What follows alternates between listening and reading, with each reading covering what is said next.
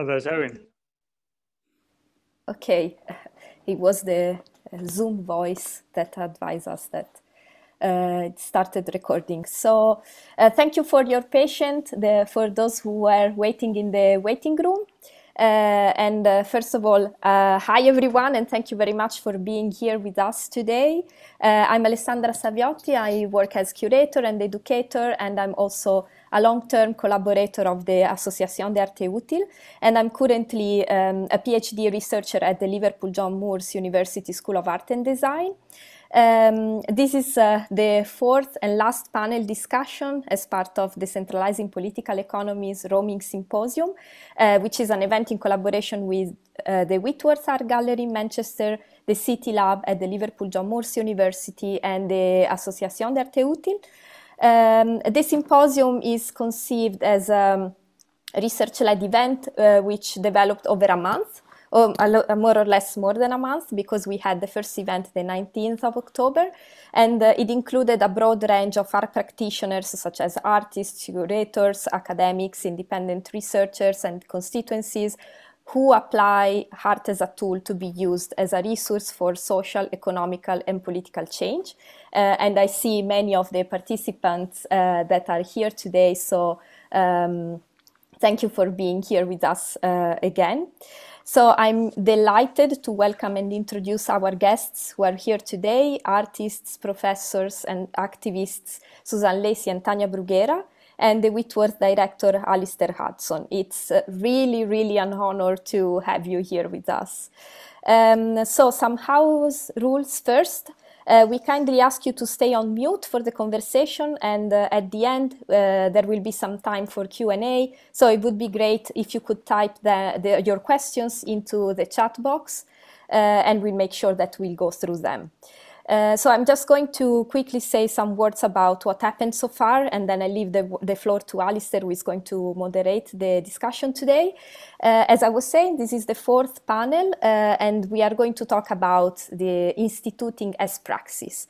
And in case you are interested in the others, you will find the recordings on the website, and I'm gonna just paste the link in a minute in the chat, and we also have a YouTube channel, so you can catch up if you are interested in doing so.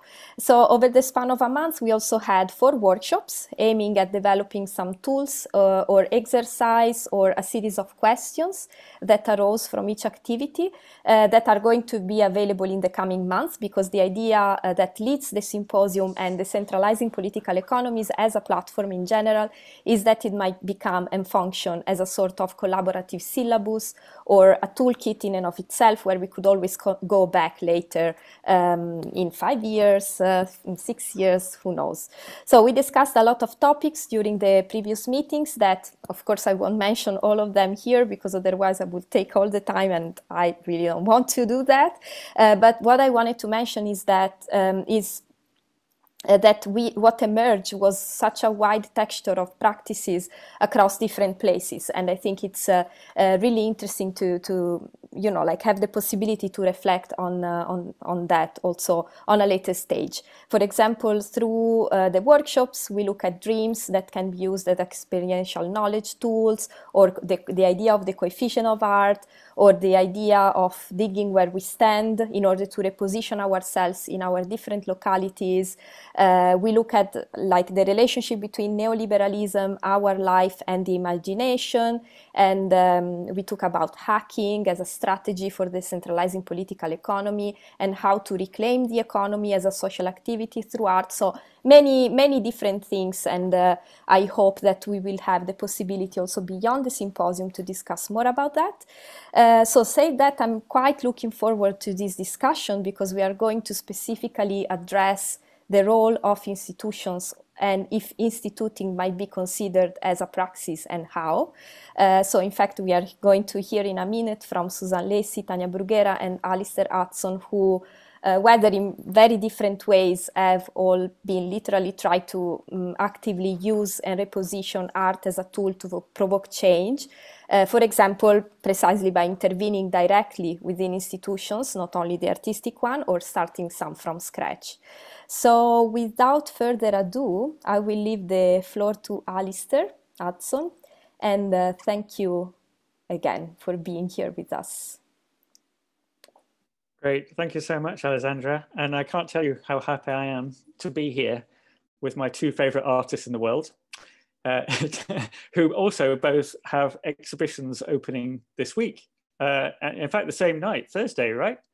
So Tania is opening an exhibition at PAC in Milan, and Suzanne is opening her exhibition, What Kind of City? A Manual for Social Change, at the Whitworth on Thursday night. And I think what's also interesting to note for me is just thinking it through there, that these are two artists that really shaped my way of seeing the world and my way of doing in the world, and who were both really playing a substantial part in how we are shaping the Whitworth as an institution for the future.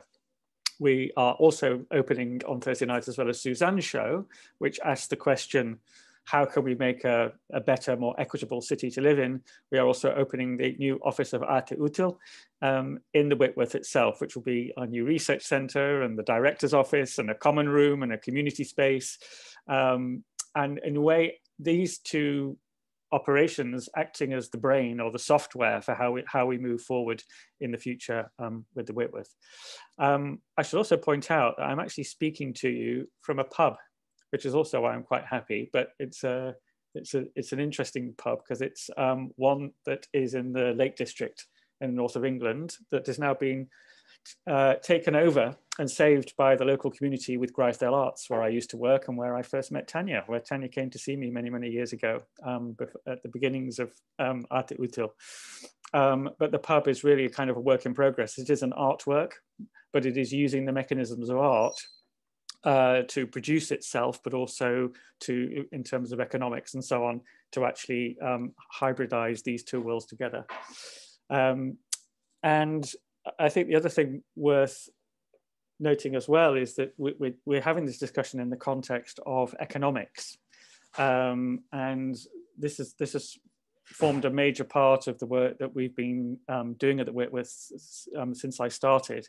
And this question of economy and reclaiming it for people in the broadest possible way. And we started this process with an exhibition that Poppy curated at the Whitworth in 2019 called A Joy Forever, which was based upon John Ruskin's lecture on political economy that he delivered in Manchester in 1857 to berate the capitalists of Manchester for the way they basically got economics wrong, and that really economics should be understood as a way of living, the operating system for society, good housekeeping, as it was known in other ways back then, not the kind of fiscal and financial systems that we understand economics to be now. So this project really started with that exhibition, but is now developed a long-term research program, of which this session is part of, and the DPE website is part of. And all this work will culminate in 2023 with an exhibition at the Whitworth called Economics the Blockbuster, which is sort of the most un-blockbuster friendly subject matter to deal with in a gallery, but that was part of the play. But the idea of the project really is to demonstrate how art and artists and art-related ideas can have an impact in genuine ways on the way that we run our societies and the way we run our communities, and how we can reclaim these systems for a more equitable and fairer way of living. So that's sort of the framework in which we're in which we're thinking, and in which we want to hear a little bit more in detail from both Tania and Suzanne about their work, and then after they've both presented, we can open up discussion a little bit further. So I'm going to suggest that we make a start, and I think Suzanne, you're going to present to us first. If I can hand the floor over to you. You might need to unmute. Maybe not. I am not the most technologically proficient person. but I think I can figure this one out. So I don't really know what, it's interesting, Alistair and I, he's been trying to brief me on the ideas of your project, and I'm quite new to it.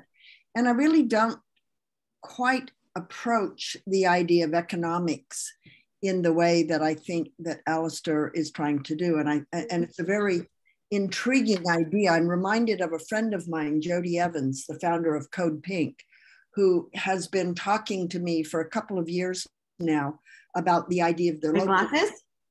Hello? Did somebody say something? I think it was just a bit of a breakthrough. Yeah. Chat.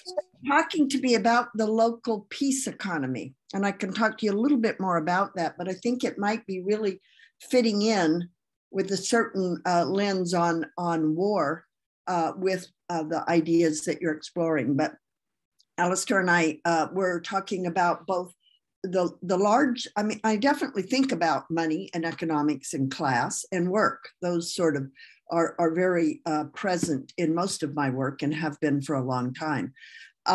But the issue about, I guess the way I would sort of enter this conversation is the issue about the macro history of economics, like I encountered here in Pendle with the Circle in the Square, a project sponsored by Super Slowways, and or perhaps the intimate. I've worked with people who are quite poor. I myself came from a working class family, and I'm really interested in the strategies of the poor. For example, yard sales.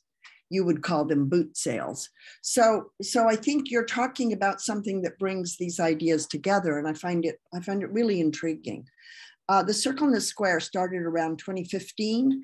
I was invited by a small art project called In Situ to work with them in a town of about 30,000 people in Lancashire area. And as many of you know, the Lancashire area is, de-industrialized now. The mills have all gone, the industry's gone, the mills are still there, and the mills are being either falling into the ground or they're being renovated. And this one, the Smith and Nephew mill, was being renovated. And there was a fear because this mill that was going to end up being high-end apartments for Manchesterites, because this mill sits right on the other side of this canal is a train track. And in our country, they talk about being from the other side of the tracks, meaning a more impoverished area. And I think there was a lot of fear in the beginning that this place was going to become yet another example of the, the chasm between the rich and the poor in this country. Other countries, as you probably know, living here, the textile mills needed practiced labor, and they brought people in largely from Pakistan and India over the years, particularly in the 60s. And these people married and had families and became part of British culture, but also separated in one respect, in that they didn't socialize in the pubs and they didn't share church practices. But over the years, as the mills, particularly in the 90s, the mills became more and more defunct, the industry were several implications. One, of course, was increasing poverty and lack of jobs and things that happen when young people have to leave home in order to find work. But the other thing that happened that I was interested in is that this increasing separation between cultures. When I got to Pendle, even the schools weren't integrated, that people shipped their kids to different schools depending upon their ethnicities. And you can see how that would happen. The only place that one would, quote, socialize would be in Asda, because you don't have other forms of socialization, which did take place within 8 to 10 hour working days. So I challenged Paul Hartley, that's him with the blonde hair leaning over, to let's put together a project that really operates on scale with this region.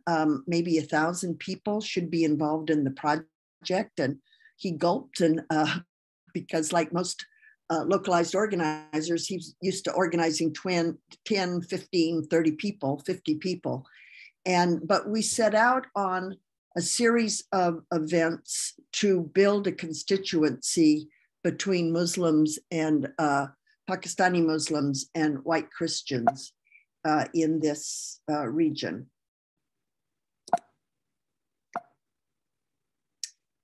At the dinners, it was interesting. We met these Sufi chanters who had already had a practice of opening up their culture, and by sharing Sufi chanting lessons, dhikr lessons. And so over time, we conceptualized a project that would work with dhikr lessons, people from other backgrounds and Muslim backgrounds learning chanting, and shape note music, which is originally from the Lancashire area. And that gentleman with the big white beard is a Southerner from Kentucky. We also, I worked with Massimiliano Molona, the economist, to interview people from the mill. And by the end of the project, we interviewed about 75 people on subjects of race, discrimination, the future economy of the region and their hopes for it, and the current social situations. And then after about a year and a half, we had a 3-day performance. And that performance featured a series of events that took place over the 3 days. One was a series of mill tours for people who had worked there and had not been back in the mills for 20 or 30 years. We played we got more interviews and we played their interviews. But one of the main things, we had mill workers' tea, we had evening receptions and so on.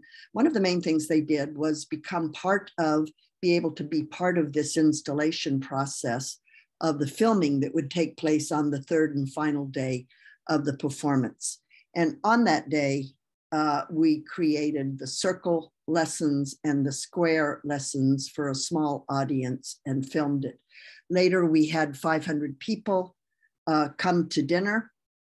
And subsequent to that, there have been the 3 participating organizations put in various grants and received a lot of them to do various kinds of work, like this is the Nasheed Boys Choir. I'm going to play a 3-minute.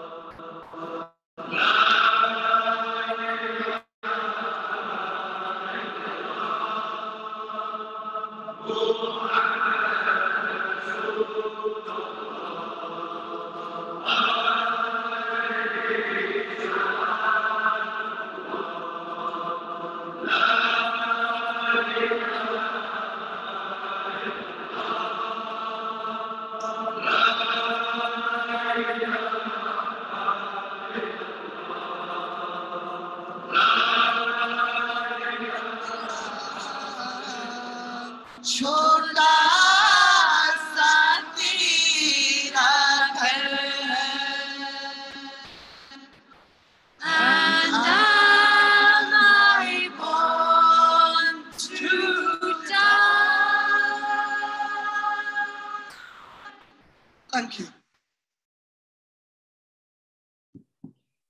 And you'll see this installation of this projection in at the Whitworth opening tomorrow night. And I don't want to spend a lot of time on this next project, but just to point out another project I've been doing with Alistair called Uncertain Futures. How am I doing for time? Have I hit 8 minutes or 10 minutes? Do we know, Alessandra? I think you're fine, Suzanne. Don't worry. All right, so this project is also following on the heels of a project that Tania did at Manchester Art Gallery with the same pretty amazing staff there. I've been working for almost 2 years since the beginning, well, in fact, since the beginning of COVID, on a project called Uncertain Futures with this group of 15 women who was carefully selected for their leadership positions in various communities. And they have been, we've been meeting weekly for an hour and a half for 2 years now and designing a project which has finished phase 1 and is now entering with what kind of city phase 2. And just to explain briefly, we of course I just met them for the first time, all of them on Monday, but I feel like I know them. We've been working together for so long. We've sort of created a plan of the advisory group, and from that, they would select 100 women from diverse communities who would be interviewed in partnership with 2 scholars from the university who work on issues of aging and policy. And we've collected those interviews in, these are just the sort of work notes that we've gone through. And the project has, I think, been profoundly intersectional in its issues. And these explain the carefully thought through with the group kinds of issues: race, gender, migration, disability, class, and age, with, the idea of age and gender kind of underlying everything. And we've looked at and are doing through really legitimate, I think, what will be very impactful research results. Access to work, in-work experiences, the impact of COVID, and work, aging, and retirement. So we invited the 100 women and installed in one of the galleries at the MAG. We installed a painting and a window. And within this window, people could come and see people being interviewed. You see the interview in progress sign on. Now, on the other side is another piece that I did at Manchester Art Gallery called Cleaning Conditions in a 2015 show called Do It with Hans Ulrich Oberst. And that homage to Alan Capro is a whole different project, but it was based on, similarly, and there you can see it across the room from the interview, is the Ford Madox Brown painting and a new video installation of cleaning conditions. And of course, all of these deal with the idea of labor. And when an interview is not going on, you can hear a soundtrack recorded of those advisors and text by also by Mark Thomas. And when we're not in there interviewing, people can go in and sit down and they can read an interview that's been anonymized, and they can listen to the soundtrack. And here are some of the members of the advisory group having our picture taken in this square. And this space now in phase 2 converts to a meeting area for these women to continue working with Alistair and completing the project with some policy briefs and a dinner for the 100 women. So that's what I have to share tonight. Alistair, over to you.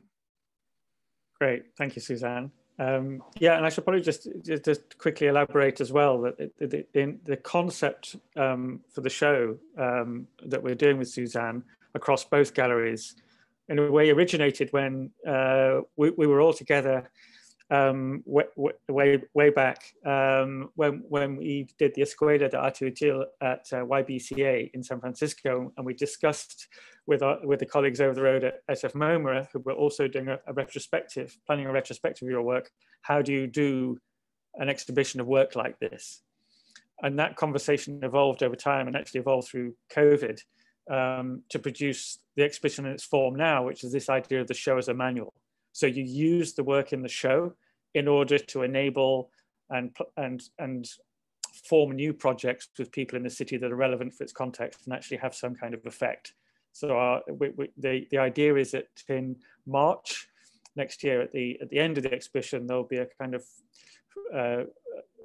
4-day symposium on the key subject areas of the show, which will basically be an ask to the city to make policy changes in areas around the ones Suzanne just highlighted, around community cohesion, around the intersectionality of work, race, class, and with women over 50, on youth agency, and on borders as well. So that, in a way, that's the thematic that we'll be pursuing. So, but we can talk more about that later on as well, I think, and how that, in a way, starts to affect the institution itself, how the institution works in the future, because it is quite a change from the standard gallery model.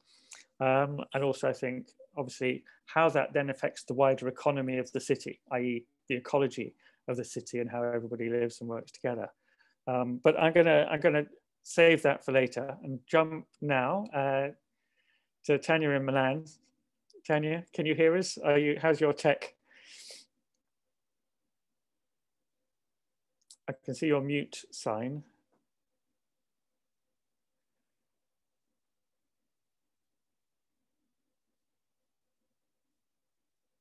We may be struggling a little bit here.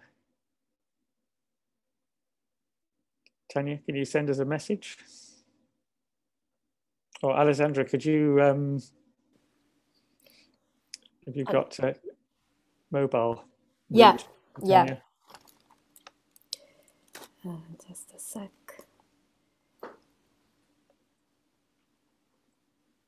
Sorry about this, everybody, but this is the world of Zoom. We've all got very accustomed to over the last 2 years. She may have disappeared, but we could, I mean, we could just pick up the conversation for a moment whilst we try and get Tania into play. And I just wonder if it's worth, Suzanne, as well, think about how you see that ambition for the show, because it's all very well, you know, us inviting you and us developing these ideas, and, you know, at some point, you know, you go back to LA and, or, you know, you onto the next project in Moscow or whatever. So yeah, I'd be interested at this point, 2 days before opening, how you're feeling about it. You need to unmute, I'm afraid. Okay, well, I think this, just to backtrack a little bit, when Alistair and I were talking at the SF MoMA and YBCA installation retrospective I had said to him that, you know, the thing that happens in museums is that they ask you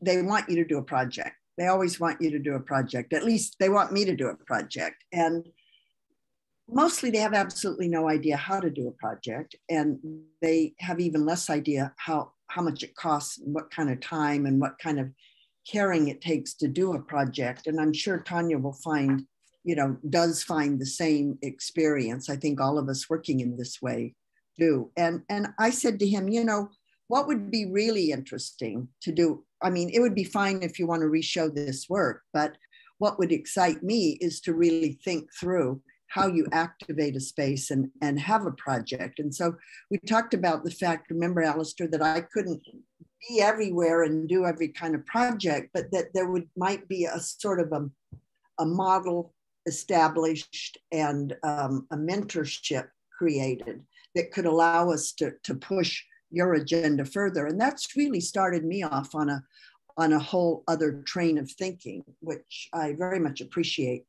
with the VAC Foundation and with Sally Talented Queens, and to some degree with the Serpentine, and definitely with What Kind of City, I've been thinking about how, what does an institution have to have or do or be in order to reconfigure itself into a social practice institution? And it's not easy. I mean, I've worked in, Tate Modern, I've worked in big museums, but I began my career producing my own work, raising my own money, setting up my own staff, my own teams, everything. And so for me, the difficulty of this work is it's kind of laughable even to think that a museum like SF MoMA, certainly when Dominique Wilsden was there, they could have handled it, but once he was gone, there wasn't anybody that knew how to do this kind of work. So the idea of me, I told him at the beginning, forget it. I'm not doing a project with you guys. That's kind of like the kiss of death for me. It'll put us all under. But when Alistair talked about it, I thought, well, that's really interesting. I've worked in Manchester a lot. There's a lot of resources here, and Alistair, I think you're one of the lead curators in this sort of small niche way of thinking. And so I figured it would be really fun to try this new model out and I think it remains to be seen, because in a way we're sort of foraging in the darkness. This week we're trying to convene. Alistair and I have had these great ideas about what we'd like to see happen next. But now on Friday, we're bringing people from all these 4 projects together, not all of whom have been very prepared. And I think it'll be very interesting to see if our visions and our fantasies can evolve into something real. Because that is the challenge of this work. There are people who are philosophers and theorists of it, and then there are people who are, down in the trenches doing it. And I think bringing those 2 sort of forms of action together is very, very important. Great. And talking of forms of action coming together, I can see Tania moving. Are you picking us up, Tania?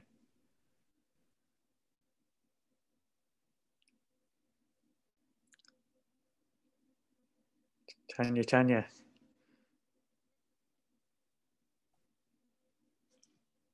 Oh, can you cut? You're on mute as well. Sorry. So that's okay. Yeah. I can hear you. The internet here is not very good. Yeah. Yeah. Is it hotel internet?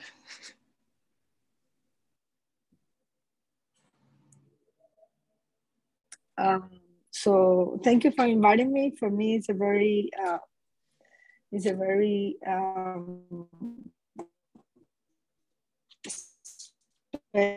special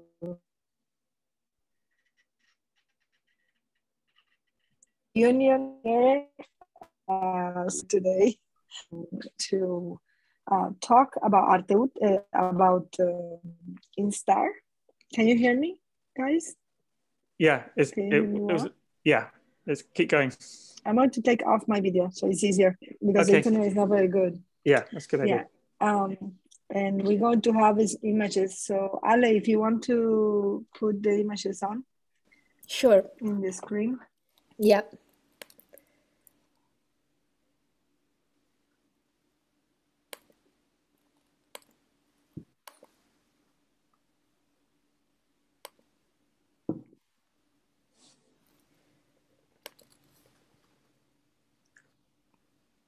Okay, they are on, Tania. No, I've been talking about mine. So I was saying that I'm very glad to be here today because I'm with my family and some of the people I love the most in the world. And well, Alessandra invited me to talk about Instar as one of the practices or the projects I've been doing more recently related to institutions. So basically, what I have done is for many years, I have done institutions because Cuba, because there you don't have an institution that works, and you have a Minister of Culture that slap an artist in the middle of the street and see how all the artists are being put in a bus and hear the scream of the artist that being beaten by the police, and he's doing nothing. So in a place like that, where also for going out in the street and saying we want freedom, you get 23 years of jail. That just happened to a bunch of people.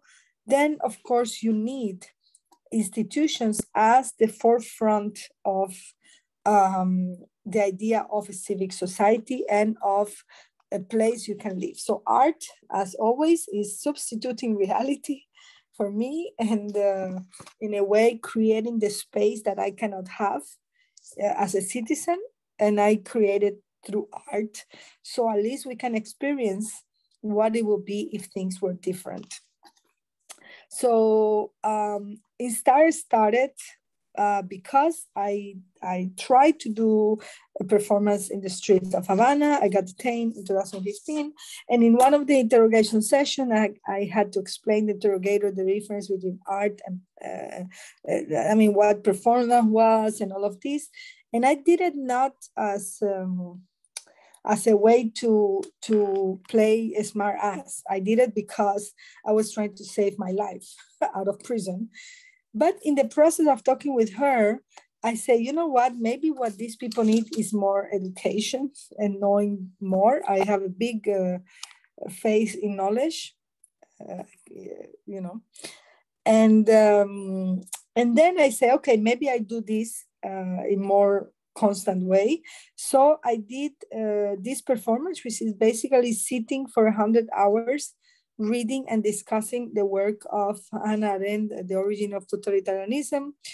And I did this in the context of the Havana Biennial, because I knew that the government was going to use this international gathering to, try to mess up my image and so on. And I was completely right. A few days after, they were saying that I enter an exhibition and make a scandal, which is completely fake. And I also said I could prove it because for this piece, I self-survey myself. So I put a camera and I survey 100 hours myself inside the space. You can put next, please. Of course, the reaction of the government was because the sound could travel freely. They brought this group of, to fix the house, the street that they never ever fixed in 20 years. They wanted to fix that day. So the sound of the hack jammers could not let me read. Next. And then I realized maybe we need to stop doing events and single actions, and we need to start thinking about commitment, about long-term social commitment and long-term institutions, no? And I work also like Suzanne in long-term projects. So I decided that I was going to create an effort that is going to be for civic education. Next.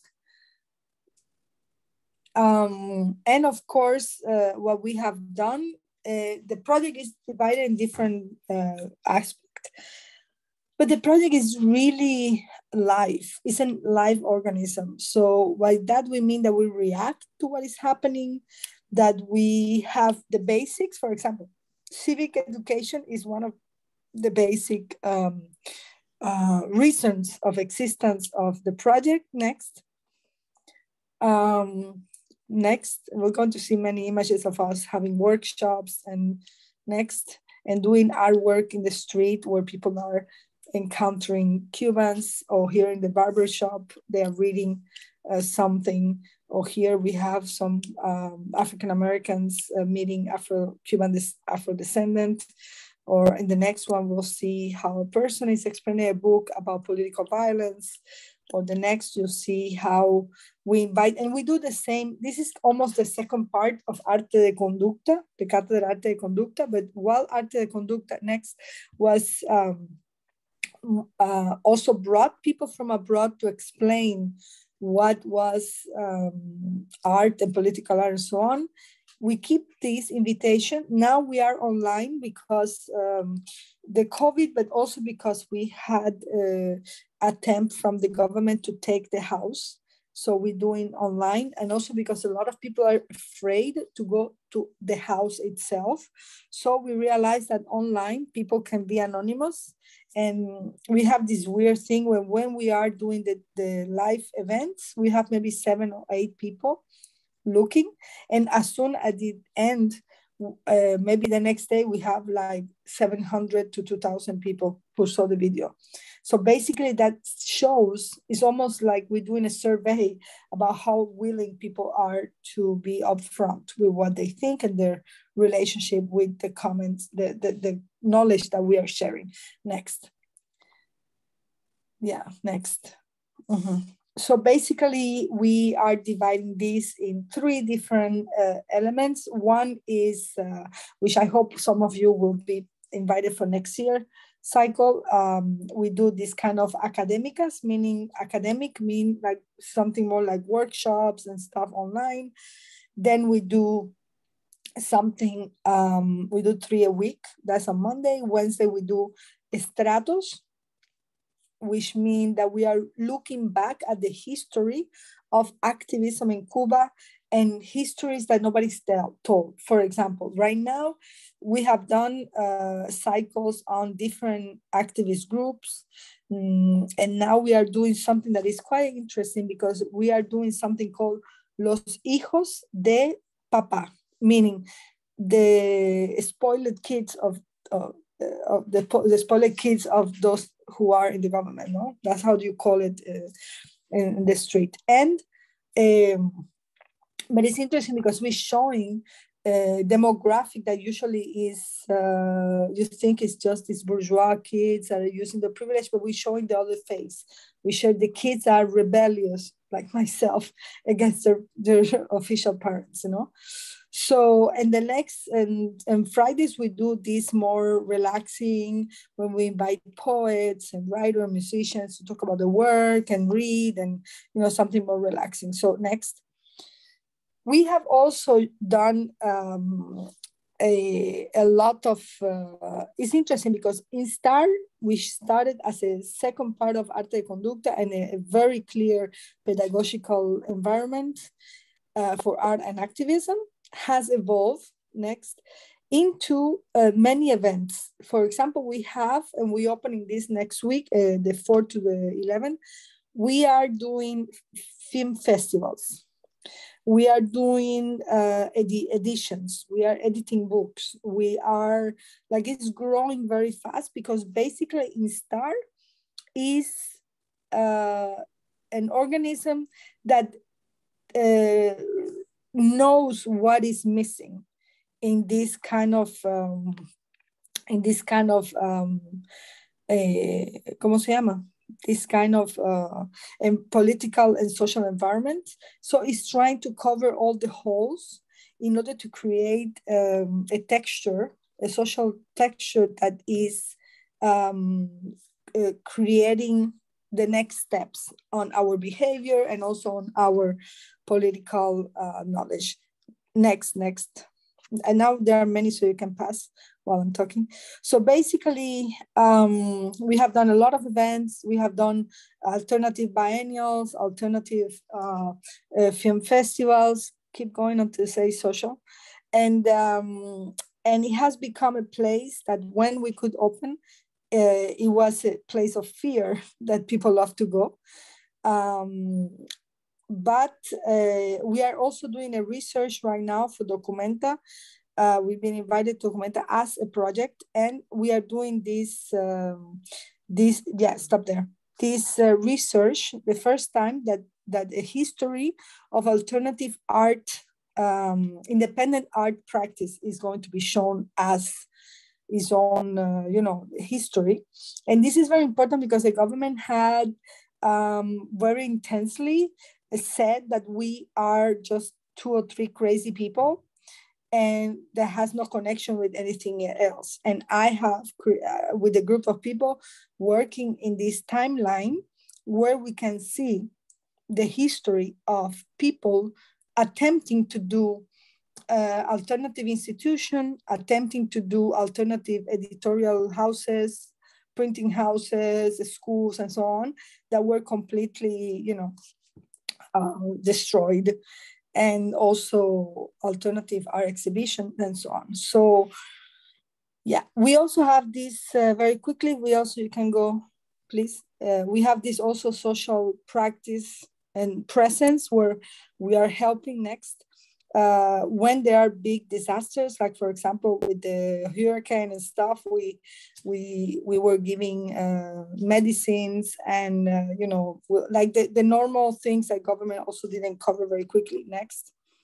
So basically we are you know, next. We also have this system where we give awards, and we have a history of Cuba award giving to a book that researched the untold history. We also give cinema. We have 6 cinema prizes.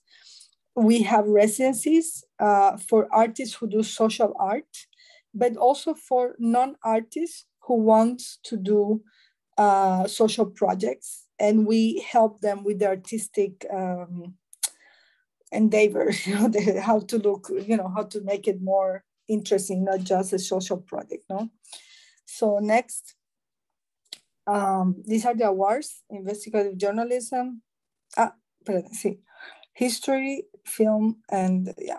And we also have Instar Award, which is an award that we give to recognize people who for many, many years have been doing the same kind of work, independent work, civic work, and it's not recognized. Go. Yeah, this is the film awards. Keep going. Yeah. Then this is the Vita Activa, is the name of the art residency, that is social art.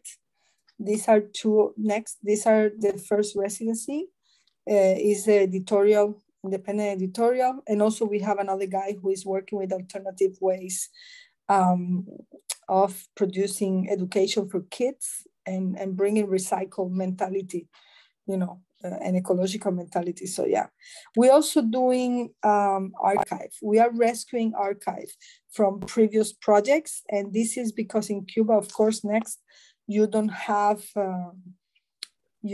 memory, or people don't keep stuff. So we want to make sure that we only keep the archive on online. We don't digitally. We don't want to acquire. We don't want the responsibility of the object, because we know we are an institution or art project using the shape of an institution that cannot, you know, anytime they can enter and take our stuff. Literally yesterday, Monday, our designer and permanent collaborator travel, and in the airport, the police said to her she cannot travel with her computer.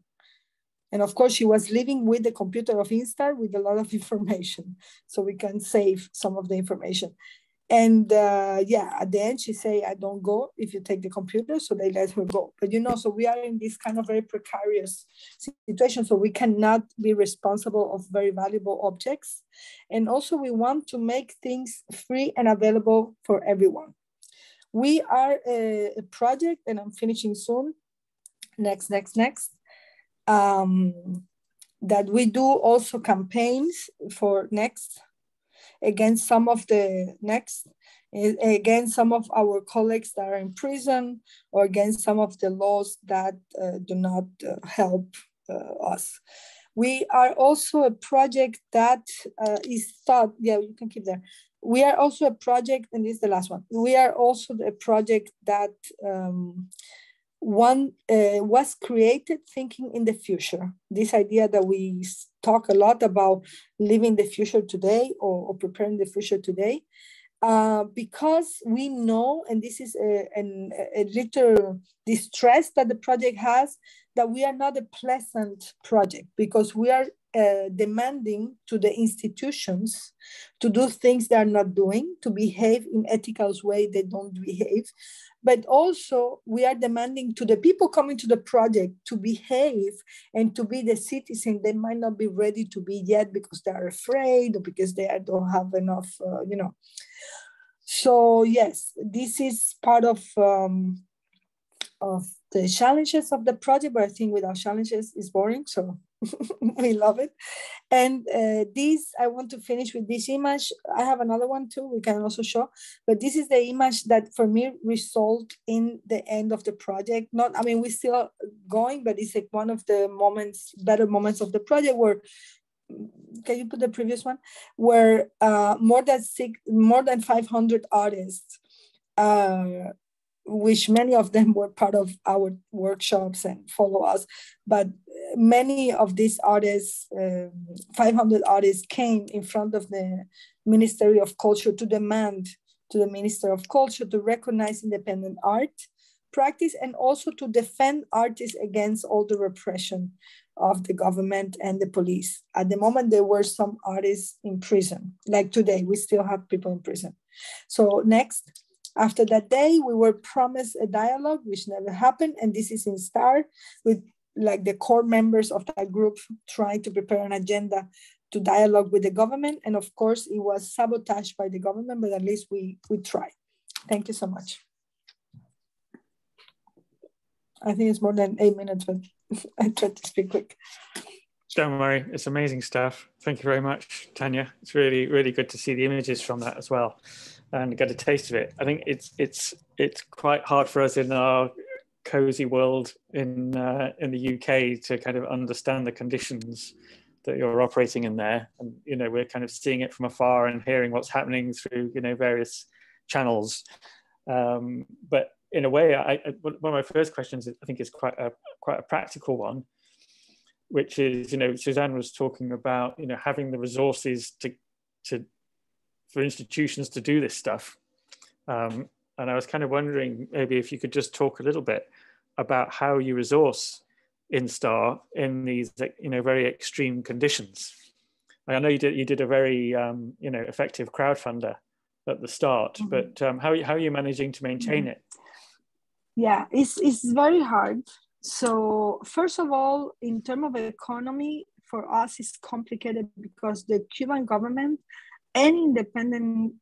like this is like a canon, you know, any independent project, no matter what area it is, if it is in the social science or the arts or anything, that they have qualified as challenging to them or critical to them or whatever, the first defamation they do is to say that it's paid by the CIA, which is completely ridiculous.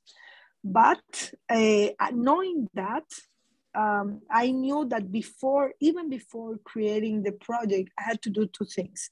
First, a survey to see if people wanted the project. So the crowdfunding was good, not only because we did a very good crowdfunding, but it was also a way to have a survey to see how many people were excited about the project. So we could say this project is not an artist who wants to do this, it's just so many people want the project. You know, so this is good. The other thing is, and I'm going to be completely transparent here because this is recorded and you are my friends. Yeah.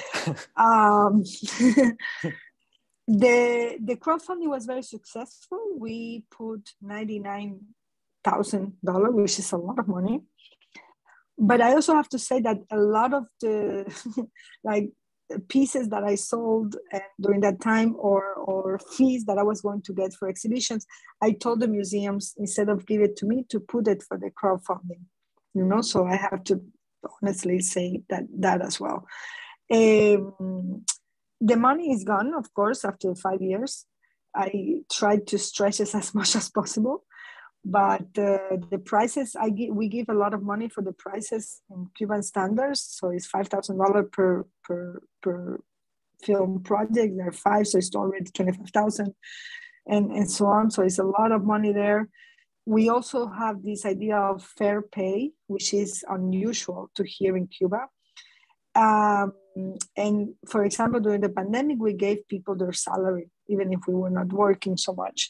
So I think it is not only the money, but also what do we do with the money and what are the ethics behind the money? So this idea of fair pay is something that nobody, and this is something I'm very proud of, and I know it's not very humble to say this, but I am very proud that many times we talk about concepts in Instar that maybe a year later, even the government takes these concepts, even if they don't do it right, but at least they address it. For example, we have been talking about transparency, institutional transparency, fair pay to the workers, and all these concepts that are supposed to be normal.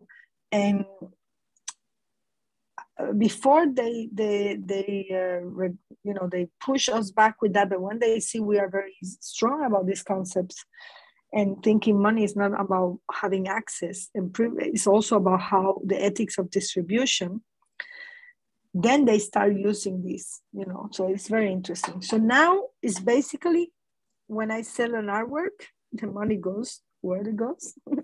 I just got a prize in Spain, and where the money is going, like the people in the newspaper asked me, I didn't have to wait 1 second to answer. I say, well, to Instar, that's the next budget of Instar for next year. So fortunately, I'm not very good at finding money in that sense of creating a self-sustained situation. Now we're going to start thinking about NFTs and Bitcoins. So we also find out, we are exploring this since 4 months. We are studying this possibility.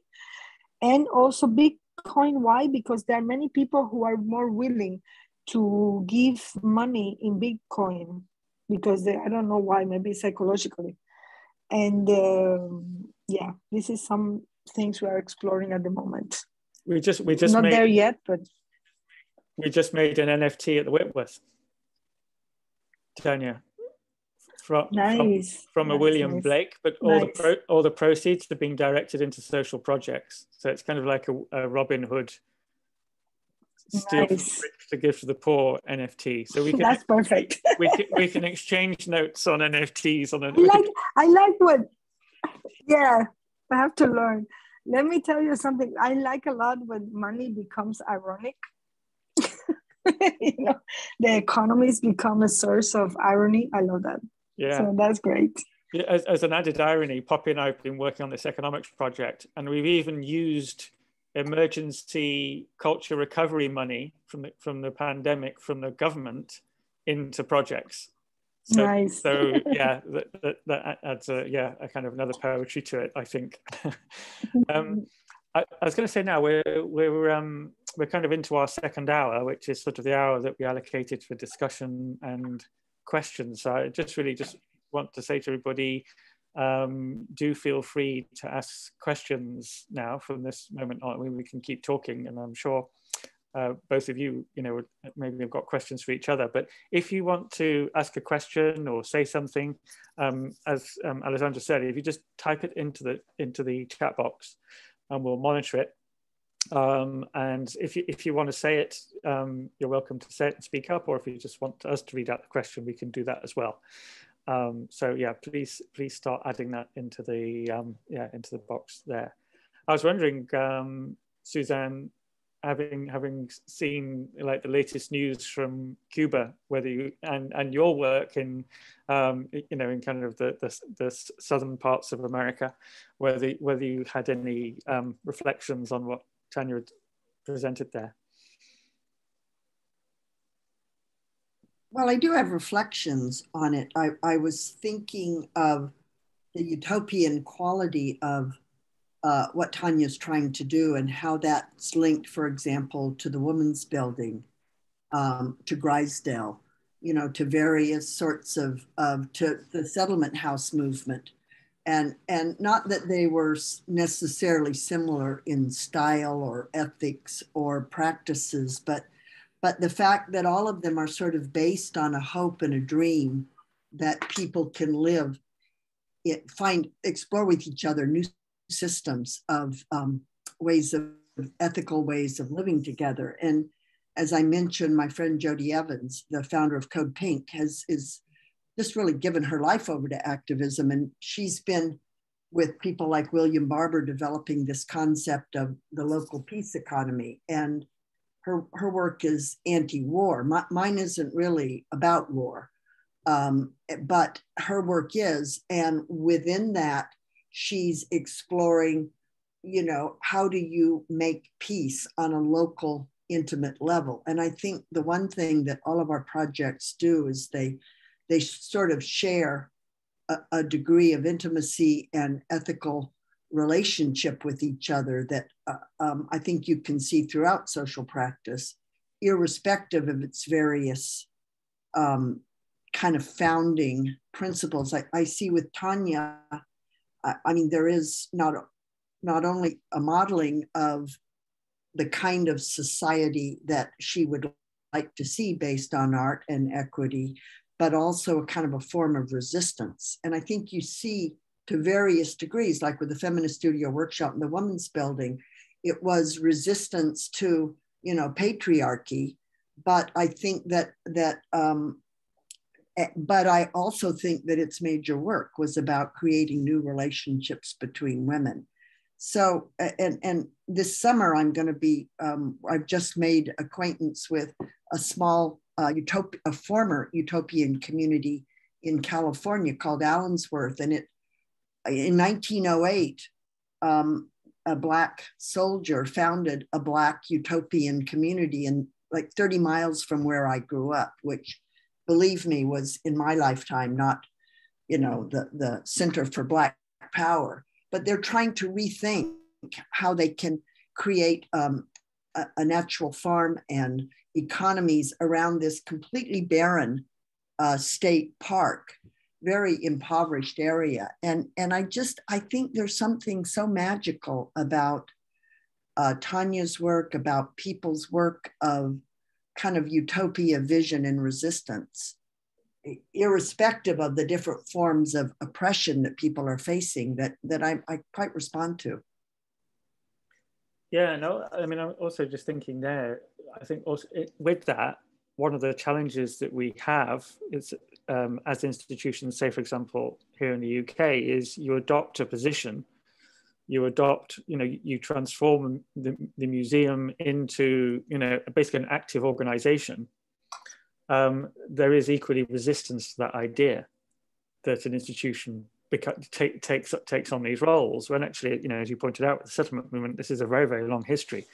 Art has, been, political for a very long time.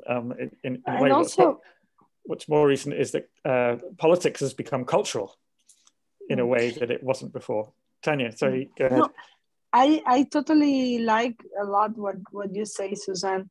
I also want to say that in terms of Instar, we are a really self-critical para-institution, because we're not really an institution. We're a para-institution, although a lot of people see us as some institution. Because, for example, we are all the time even changing roles of people in the team. For example, if something doesn't work, we just change it. We're having now a little crisis because we think that the communication is not good enough. So we are now changing the person who do communication for another job inside, So it's not about, oh, you're not good, you are going to be, fired. It's about, you are not good at this, but you're good at something. So let's find out what you're good at. And we're going to put you there, and you're going to be happy, and you're going to be, doing a better job. So I think it's interesting, because also all the changes we do take some time for people to understand. Like when we first talk about, okay, communication is not working, she got very nervous and defensive because she thought that was, the side way to say goodbye. And I had to say, no, I'm not saying you're going. I'm saying, like, what else do you think you can be good at in the project, And I think for me, is how can you create different ecologies of relationship, like Suzanne does in her work, that will last longer, but also it's about how people see the uselessness, I say being useful, how they see themselves being useful for something that is bigger than them, and that alone they could not do it, So I don't know if that's it.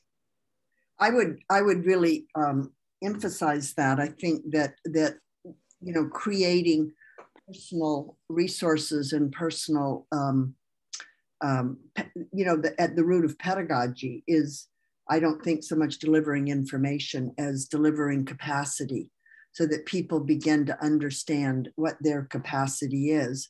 It is, I relate to what you said about finding other roles for people. I've always thought it was a function of the fact that I worked with so many volunteers that, you don't take a person. It's very hard for me to hire in an institutional setting because I can't take a person and say, you fit my job.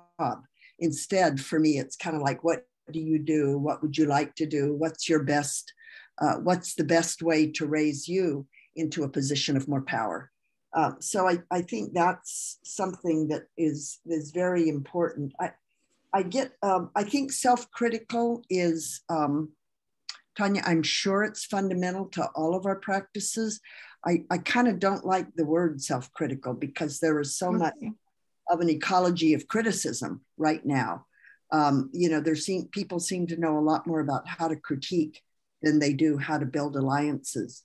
But I think as a practice, always questioning why you do what you do, and is this the right thing to do, and allowing yourself, which I know you do, to be open to others and their critique of you, their feeling that things could be better. I think that's a really wonderful way of thinking about creating institutions that are based on, I know you keep saying economics or the economies of institutions. I think that might be something for us to parse a little bit, because Tania and I are talking in the realm of relationality. Yeah, well, I think in terms of a like a you thought that. Go ahead, Tania. Yeah, sorry, it's not so. No, I think this is also a question we ask ourselves. Are we still pertinent to exist, like all the time? What is the role that we are having?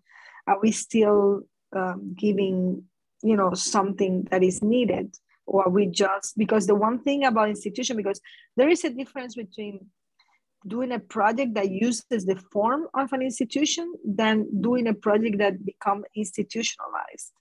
And I think this is very important. I'm not interested in creating a foundation or that is for real, forever existing after I die. I don't care about that.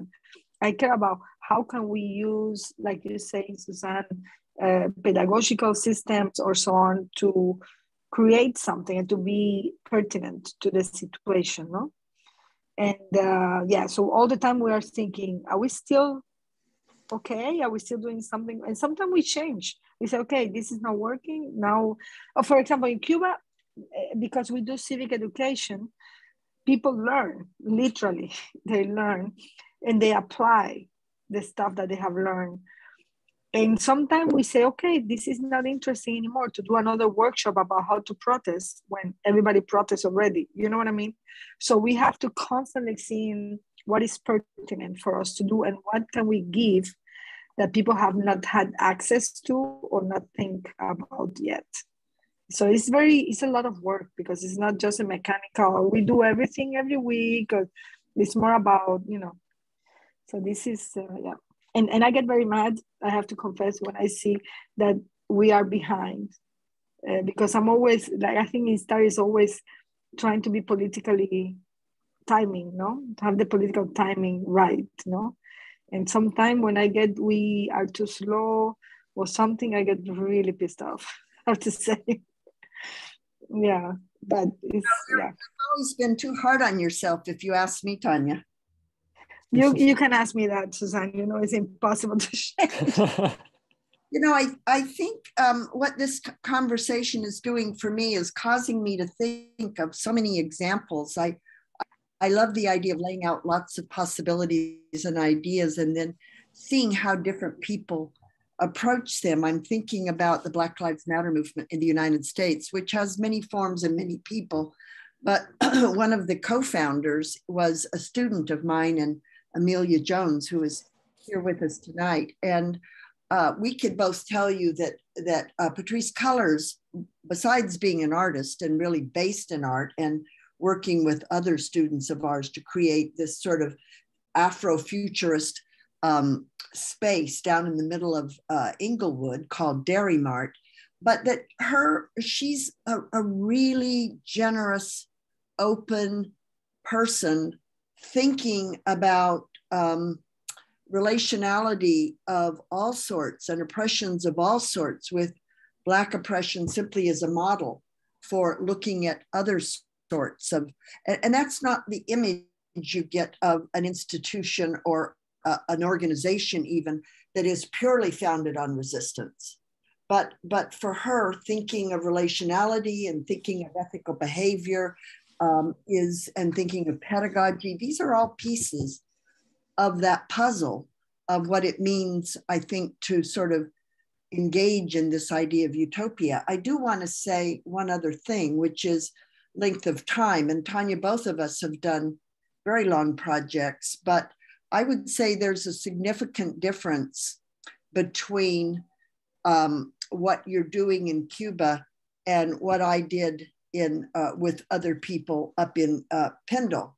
And that is that you can sort of, even though it continues and other people continue, there's a way that I can extract myself and do something different. And that's more like the Chautauqua people in the United States who would travel around and teach and never stay quite in one place. The longest I've done any project was in Oakland for 10 years. I worked on a project, but when I left Oakland, then I didn't work on that project anymore. So I just want to call out the notion of time and how one makes a commitment to place that is really lifelong, such as what you're trying to do. I have to say a few things about that, if I may. One thing, in terms of time, definitely these projects, as we have talked, you and me many times, they need time. They need time to be understood. They need time to be processed. They need time for people to grow together with the project.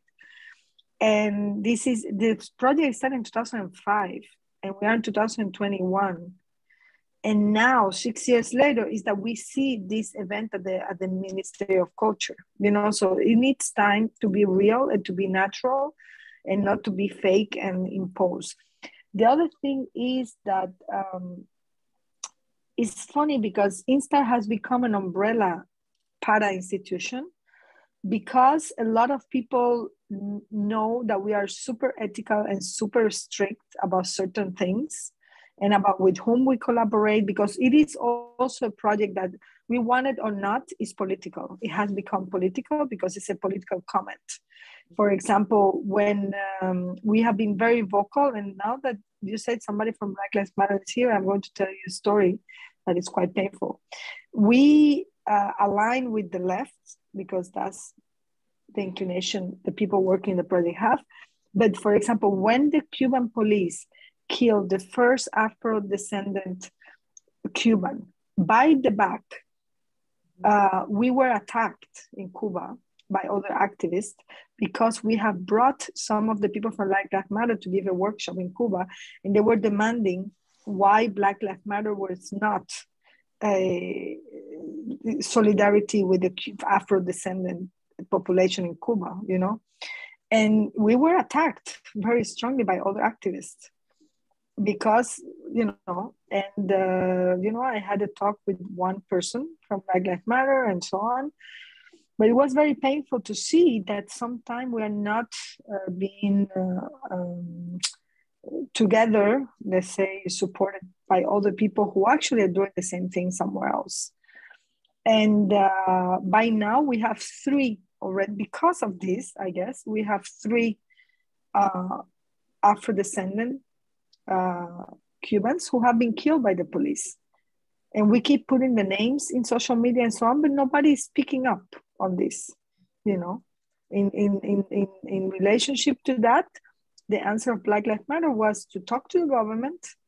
The government set up this conversation with people who are completely on the side of the government and who are just, cleaning the image of. So it's complicated. So it's not only this happy project where everybody's happy because they're learning about how to be better citizens. It's a project that is completely porous and a complete battle, not only with things that are wrong or we want to change in the government, but also with other activists, you know, so it's intense.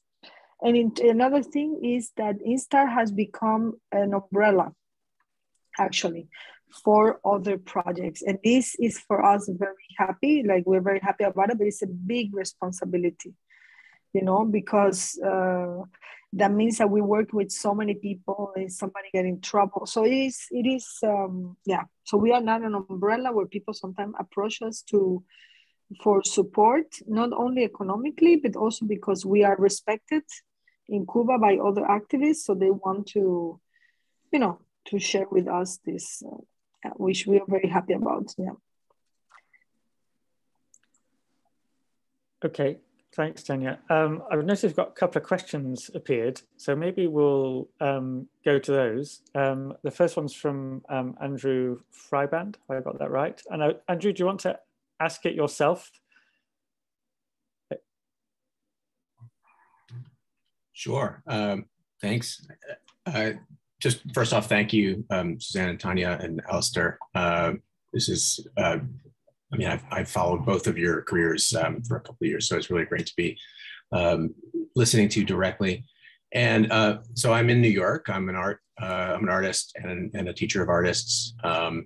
I am instituting myself. I sort of have dropped out of conventional academia and have begun developing courses and pedagogies to try and support artists in other ways. And then I also have, you know, day job wage work for conventional art schools. And I'm often confronted with art students who want to learn what we call the business of art.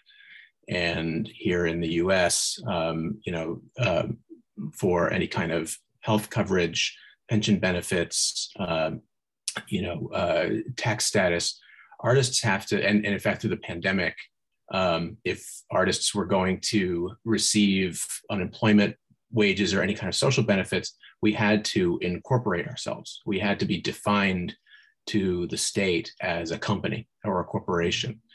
And so a lot of people were thrust into this idea of instituting in a very practical and pragmatic way, like just to exist. We had to be institutions. We couldn't be artists as individuals. And so I'm curious about how do we responsibly teach the business of art, you know, in a context like this where artists must incorporate and must institute, but probably haven't put, I mean, I certainly haven't put as much sort of thought and time into the nuance of doing so, as Tania was saying, not to be a real institution, not to set up a foundation or a nonprofit and operate in that space, but simply so that our art practice can engage in the context in which we find ourselves. You know, and I don't know, it's a wide open question in terms of all the different contexts that we're talking about, from the US to Cuba and to Europe. So I'm just interested in any of your thoughts. Well, I can address that from my own perspective. I don't think you have to do that. I don't think you have to incorporate. I think that there's another alternative, and it's the path I've always taken, which is to have an alternate job. I've been lucky enough to be in teaching, but before that I was in carpentry. You know, I've done a little of all kinds of things, everything except waitressing, I think. And so that is a way to not incorporate. I worked in Oakland for 10 years on projects with teenagers, a series of projects over time. And the question came up after the third year about whether or not we should form a nonprofit.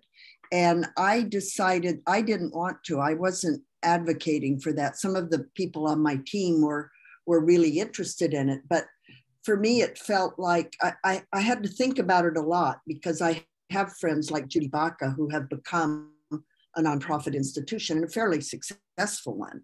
Over 30 years, her organization with an exhibition space and a lab, and she produces projects and she teaches for her own income.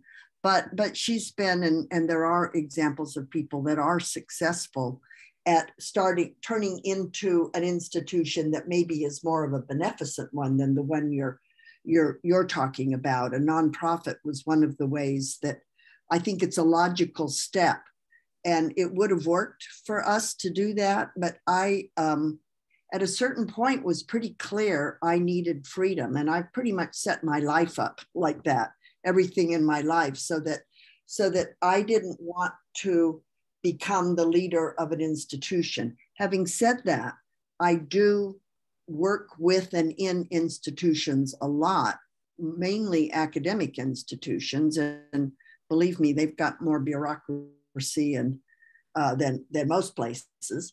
But that seems to be something that I can accommodate because it's apart from my particular passion, which is making art and being able to move around and to reshape new ideas and new projects.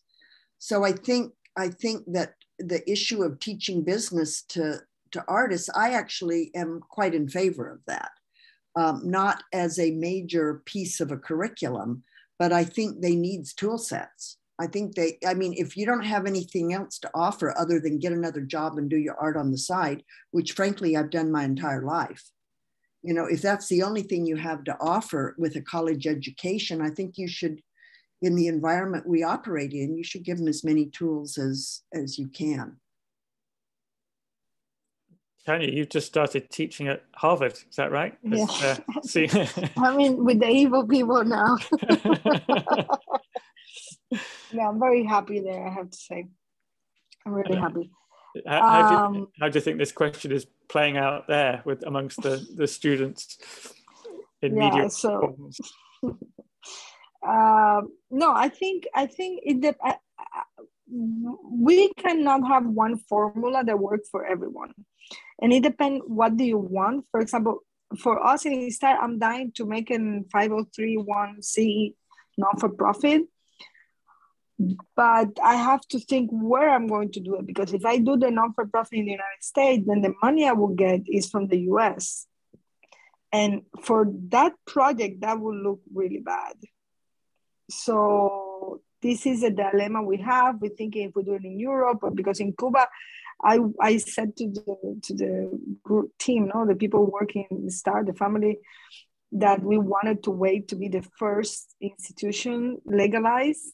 But this is not happening anytime soon, and of course we want to see if we can apply for grants and so on. So yeah, it depends what the money or the access to money and to recognition means for the project. I don't think it's good or bad to be non-for-profit or whatever.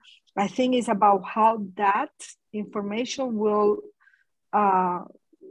inform the goal of your project, and because who you receive the money from also informs what the project is about. So it's not only about solving a problem, it's about that. And the other thing is, many times, as Suzanne knows, non-for-profit becomes more than a useful way of acquiring sustainability, creating sustainability for a project. They become sometimes, they have a life of themselves, where you are going cycle after cycle of grants, writing grants all your life, and then maybe you don't do the work. I have known projects that were amazing that became not-for-profit because they thought, okay, everybody likes our project, we can have some grants. And at the end, they disappear because they had to be all the time working, doing grants so they can pay themselves, so they do the work. And at the end, it was only doing the grants, what they did. So I think it depends, because you have to see the form that the institution you're creating is modulated after, as part of your message. So it's not just doing it because the easy way, but and also, what does it mean that you're extracting money from certain things? Where is the money coming? What kind of grants are you going to apply for? How is how you're planning to to comment on the distribution of wealth in art or society, you know, so that is also part of, yeah. Yeah, I want to say also that just to kind of parse out some ideas about economy, I think that, you know, that for artists, we have personal economies. And that's sort of the fundamental, how do you put food on your table and a roof over your head? And if you have a family, how do you take care of your family? And how do you plan to live? You know, what kind of clothes do you buy? What kind of cars do you drive? And so I think that we have to figure out our different ways that we relate to a personal economy. And of course, there's ethics involved with that. Do you donate money? Do you have a job that comes from you know, a war economy? How do you, I mean, even a university for me is a bit of a problem in terms of, while I believe very much in teaching, a large research institution like the one that I belong to now, it has some real issues for me with the amount of money that we take from students to pay our salaries. That I think is an issue of personal economy. But then there's also your project economy, and Tania's talked about that. And I have a fairly clearly defined, or did, it changes, but a project economy, you know, who I pay. I mean, it's basically a socialist model. It's basically people that need it, as opposed to people who have, like me, another job.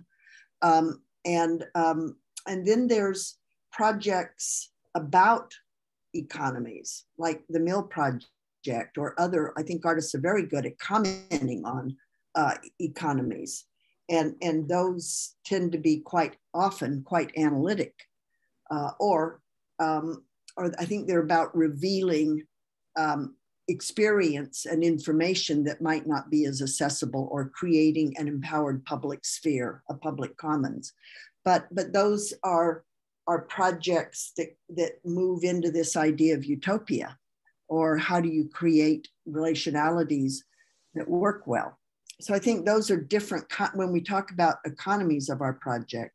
And maybe, Alistair, there's others, as you Well, I was just thinking, actually, you know, I didn't really talk much about this pub that I'm in. Look, I'll show you a picture of it. There's it with a. It's a real working pub. And actually, just picking up on what you were talking about, you know, one of the things we're actually looking at with this long-term project is what other kind of economies can we create that work better in service of, you know, people lower down the scale, let's say, or people who are not in power. How can you kind of use and piggyback the existing systems, which I think is relevant to the question we have here as well. So Graz del Arts is it's a kind of an arts organization in a rural environment, and they're doing social projects. And the pub, this village pub that's been here for about 1,000 years, closed down 2 years ago, and the village were worried that developer would buy it and turn it into holiday homes, or basically just kind of turn it into something that wasn't for their benefit, and just will create kind of more holiday houses. And basically the community registered the pub as a community interest asset, so basically which is a legal holding strategy, and that gave us a window about 2 months to find the money to buy the pub and take it in control of the village. And basically we did an equivalent of a crowdfunder called Loan Stock, where everybody invested in the local neighborhood, invested in the pub. And over a period of 28 days, £350,000 was raised. And they could buy the pub, and what they're doing is renovating the pub as a community by themselves, but by making everything in it. So, like everything, there's a workshop here, all the cups, plates, bowls, so on is made here. All the food comes from farms and, kind of suppliers around it.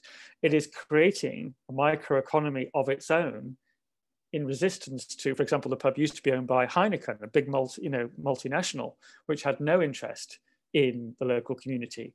And now basically here is a project which creates, in a way, the place of convening and making and decision making that that normally an art center would do. So in a way, it's a pub as art center, where people make, people do, they convene, they come, they drink, they eat, but also they talk about politics and, you know, what other things in the village they could change and take control of. So I think in a way that it's a very good example of how embracing the complexities of economy in a way perhaps that art hasn't done in recent times, actually can offer interesting pathways which relate to the, you know, the question of these artists, you know, how, which is really, you know, how does an artist make economy for themselves? You know, NFTs might be another, or is proving to be another, and that kind of decentralized form of financial economy is proving very fertile territory for artists who are not based in metropolitan centers. For example, there's a lot of NFT artists emerging out of Africa because, you know, this is a way they can have a stake in an art economy without having to move to New York. So yeah, I think that was probably just you know, an interesting example to show, seeing as I was here. I mean, I was actually here today because I was showing the team from Manchester Art Gallery, showing them what it was doing, because in a way that so they can then also create another kind of economy in the building we have in Manchester called Platt Hall, which is in a way where again, we're reinstituting that in a different form. So it will no longer be a museum, but a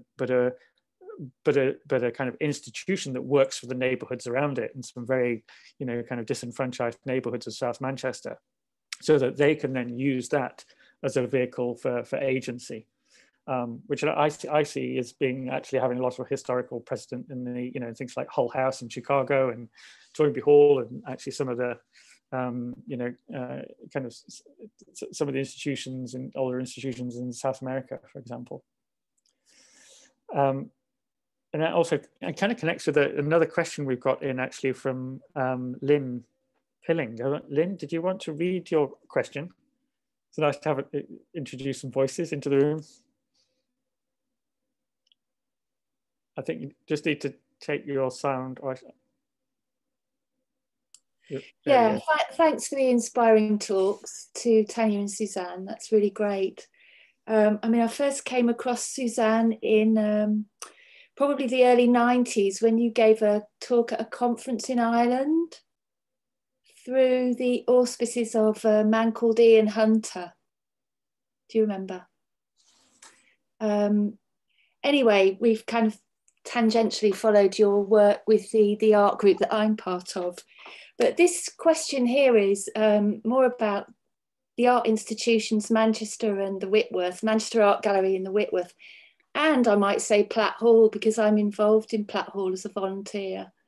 Just wondering how you're going to work alongside existing community organisations like the Arts for Health, Art Therapists, Community Art, socially engaged artist groups in Manchester, of which there are many. The Whitworth, you're all important organisations, I think, and can attract a lot of money, which much smaller ones find it quite difficult to do. And I kind of don't want you to replicate or take over things that are existing. So I'm just wondering what ideas you might have to link in with those groups. Is that to... you know, there are, how might you work alongside us or involve us in what's going on at the Platt and Whitworth and Manchester Art Gallery? I think part of where, I mean, I'll start this, but it'd be good to get Tania and Suzanne's reflections on, because Tania also did a project, a fantastic project at Manchester Art Gallery called School of Integration a couple of years ago, which might be relevant here. But I suppose the trajectory of where we're trying to go with Whitworth, Manchester Art Gallery, Platt Hall, these kind of big edifices, is to make them these, well, you know, when I talk about, for example, you know, Arte Utile or the useful museum, is actually how can people use these institutions for their own interests? So rather than us simply inviting them into projects, how can they be used as mechanisms, and how do we orchestrate that? And I suppose, you know, the idea for Platt is that it kind of works in that way. So you sort of need to get you know, there's a very delicate balance of power in play with these, with these operations of, decision making, and, how do you allow people the space to do what they're doing? And I think that's really important, is that, institutions need to, in a way, empower and enable people to do what they're already doing better, rather than to trying to get them to do something they wouldn't ordinarily do. I think there's a very high value in that. And just reflecting it on Tania's project, which was basically giving the gallery to people from all kinds of migrant communities to teach their culture to other people. So it was like the reverse of, trying to teach people how to be English. It was actually sharing each other's cultures and giving them a platform, and teaching that out, which was incredibly kind of, empowering, and giving them agency. And they also got paid for it as well, which is, important too. So from my perspective, I think that is, again, this is the utopian ambition question as well, isn't it? Ideally you would have a museum or a gallery, operating on these many different registers, with people using that institution, and gathering and convening in a way that allowed, it gave oxygen to the kinds of organizations you were talking about. I think also the trouble at the moment is that, big institutions actually they're really struggling for money at the moment. Especially, we've just gone through 18 months, which has made it even worse. And maybe the future of these big organizations is to go down that pathway of collaborating more effectively with smaller local organizations, rather than trying to kind of eat all the cake, which is what they normally do, is actually to kind of decentralize the economy of the museum. Thanks. But Suzanne, I mean, you've been working with us for a while now. Oh, sorry. Yeah, carry on.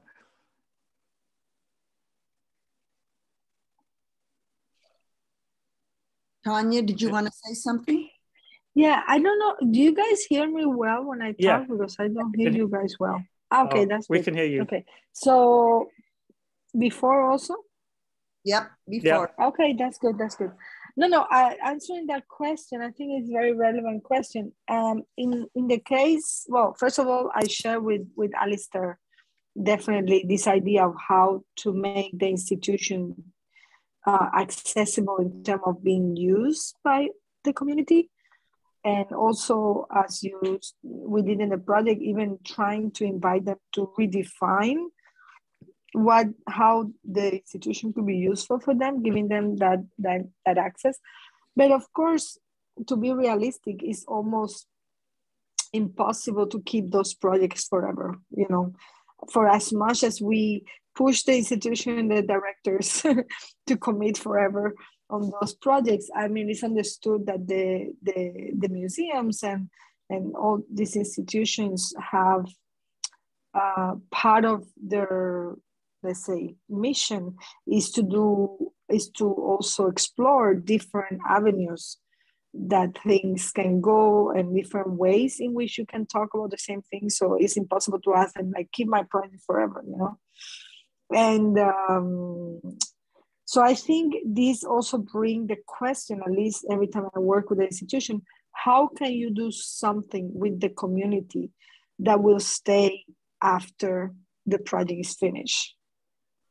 For example, the immigrant movement with the Queen's Museum worked for almost 10 years.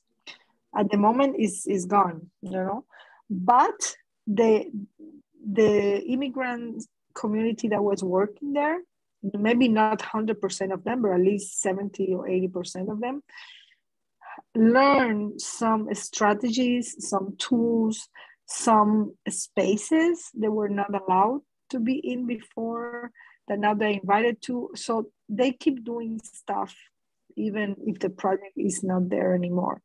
So I think it's more about that. It's not only about extraction or who do this or who doesn't do that. It's more about, like Suzanne was saying, like as a pedagogical moment where people learn not only about themselves and their community, but also about how can they keep doing, how to be autonomous themselves. How can they be autonomous and not depending from the institution? So the institution as a place where they find out stuff that they can later do on their own, you know? Suzanne, with uncertain futures, I think that is an interesting parallel there, not necessarily with other organizations, but there are, you know, our kind of group of leaders in uncertain futures, you know, that, you know, they don't necessarily have an interest in the gallery in that way, do they? I mean, they kind of, it's creating this opportunity to use the power of the institution to convene, but they have their, you know, their individual organizations or strategies elsewhere. You know, this is a really complex question, I think. I mean, one thing is you're talking about, can you change an institution? And my sad experience is that you can't, which is you can change them peripherally and you can change them temporarily. You can definitely make programs, institute programs. I think right now at USC, we're undergoing a lot of transformation, a lot of hard work by a lot of people who share a set of values and interests that will change that institution. But in my experience, even as an administrator, or particularly as an administrator, you know, you leave and it changes. And I think that's one of the reasons I do temporal work, is I like the pleasure of doing it. I do think that when you're working toward your best and other people's best capacity and aspirations, you're contributing. You know, you are moving things forward. And then, of course, things like Trump will come along and move things backward. And I mean, in a sense, we don't have any choice, in my mind. You work toward good. But I've given up thinking that if I create a new public art program for 10 years at Otis, it's going to stay when I leave. And I do think, I want to point out, however, you can have impact that is more, you can always have impact on the intimate and individual level, the people that participate. But if you expect an institution to change and stay changed, I think that's a much more difficult proposition. But I want to mention one thing that we are doing in Uncertain Futures and that gives it a little more potential, and that is that you build on, this is from a friend of mine who's now head of the NEA, Maria Rosario Jackson. And she once told me, she was analyzing a project I was doing, and she said, you know, that small town, we went into a small town with my students, and over the course of a year, we transformed the look of the town. We brought all kinds of resources and stuff. And at the end of the year, things went back. The painting we did, you know, faded eventually. And she said, you know, Suzanne, you didn't look carefully enough at the capacity of the institutions or the shopkeepers, whatever, that you were trying to change. And she said, in my assessment, that town of 900 didn't have much capacity. So no matter how much you put into it, I discovered that working with the police department in Oakland. At a certain point, the institution was like Teflon. You lob change at them and it slides off the surface. They didn't have the capacity to pick up kids from school, except to throw them in jail. They couldn't pick them up and take them to an after-school program and then take them home. They didn't have that capacity. So in Uncertain Futures, we really selected women with a lot of organizational capacity and engagement. So that project will go on because in some form, because at least in the lives of those women, it feeds into and supports their already existing activities and capacities. It builds on that.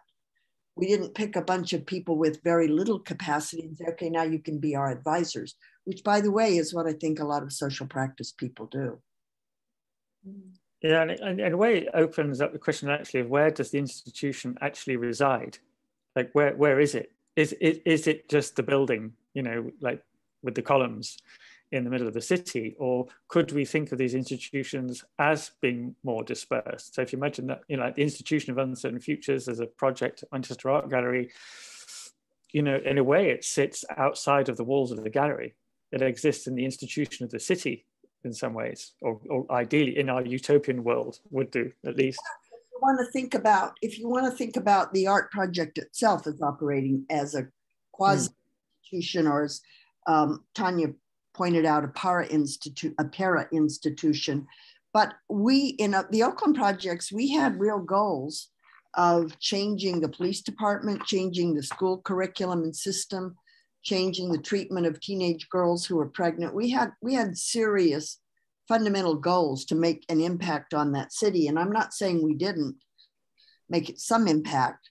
We certainly created a lot of relationality, a very strong, large relationality. And I think Tania got a very big goal of challenging the institution of the government. And she's got a lot of core relationality she's building up. The question is, like Allensworth or any of our utopian visions, do they maintain after we leave? And I don't think they necessarily do. I think it's very hard to, well, if you're like Smithson, maybe you have an institution that goes on, but I think it's hard to create institutions that continue. What's going to happen to Grisdale after Adam leaves, do you think?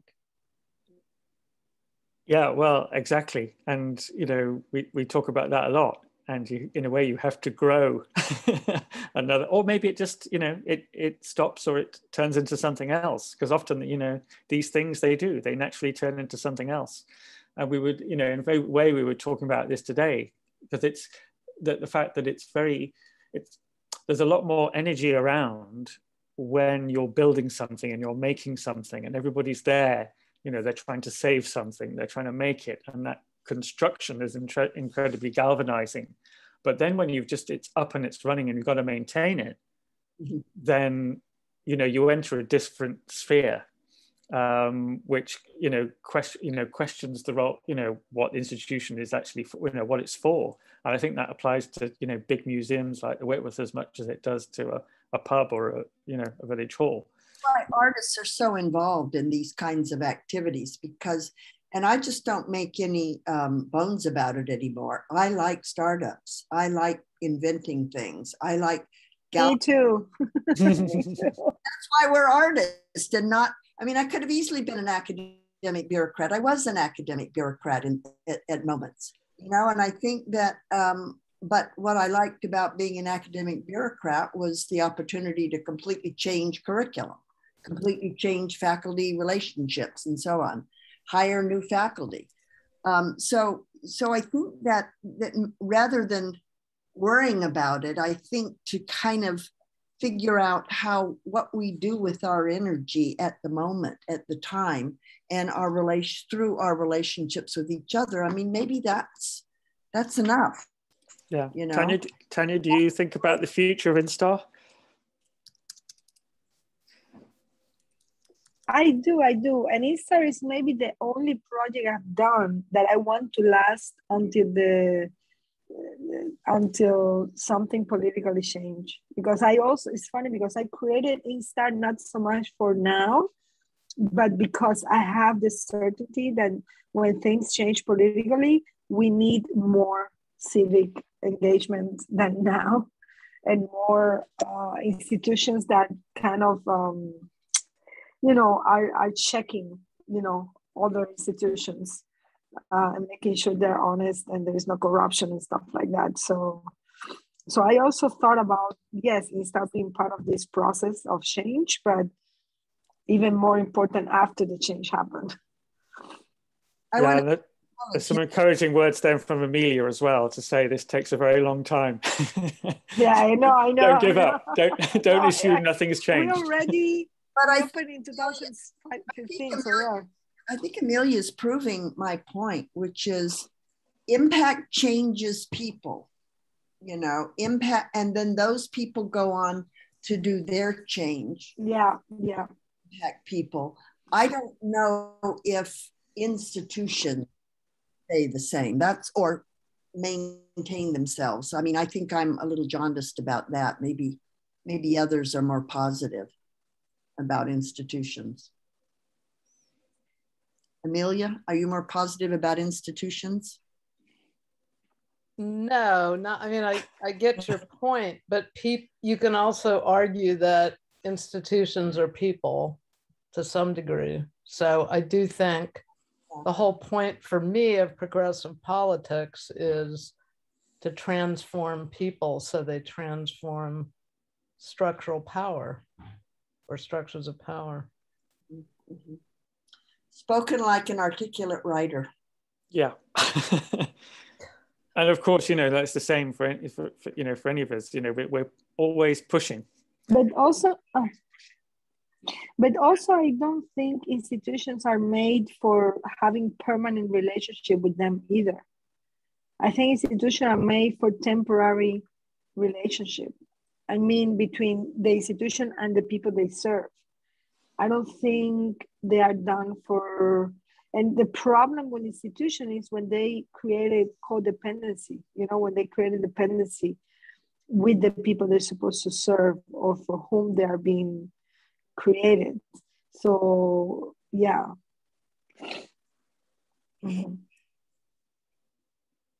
And Amelia's added the ultimate line, never trust institutions. So on, which in a way is maybe a good note to end on, I don't know, for someone who works in an institution, but it is now 7 o'clock and that's the time we allotted for this. And I just want to say a huge thank you to Suzanne and to Tania and to Poppy and Alessandra for organizing this. And it's been really nice to see everybody here tonight. Thank you so much for joining us, and spread the word, because I think we will put this online recorded as well. Yeah. So and do have a look at. When is the pub opening so we can have the meeting there? The pub's open. When is the pub opening so we can have the next meeting there? Yeah, come. It's going to be open. Bye, everybody. Thank you very much. Bye, everybody. Thank you so much, everyone. Nice to see you, Tania.